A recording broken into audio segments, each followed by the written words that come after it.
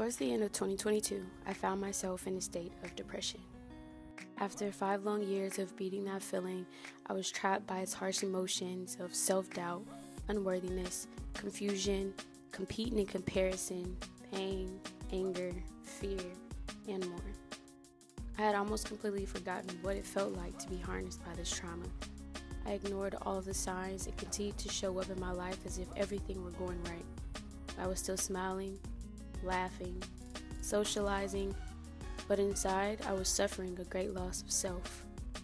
It wasn't until I had a strong urge to just lie in bed all day, do nothing for myself or my family, and just cry that I realized I needed to make a change.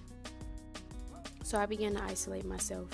No social media, no outside socializing, no entrepreneurial work, no distractions whatsoever. And that's when the true healing started to take place. I began to do the work, true, intentional work, to heal my heart and mind. For I learned that in order to heal my mind, I had to heal my heart first.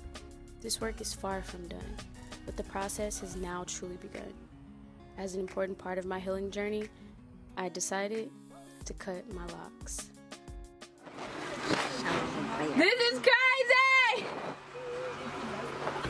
I feel free!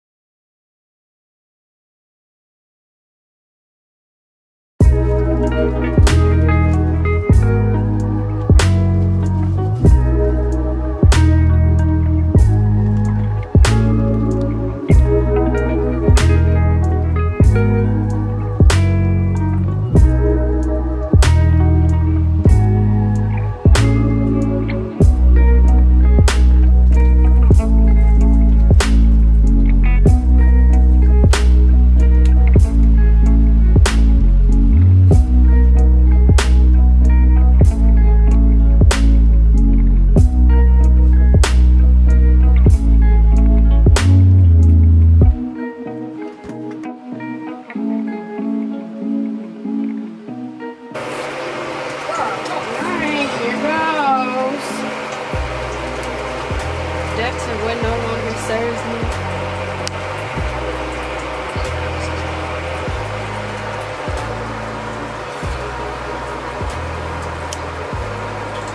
And is gone. What? Let me see. She cut one?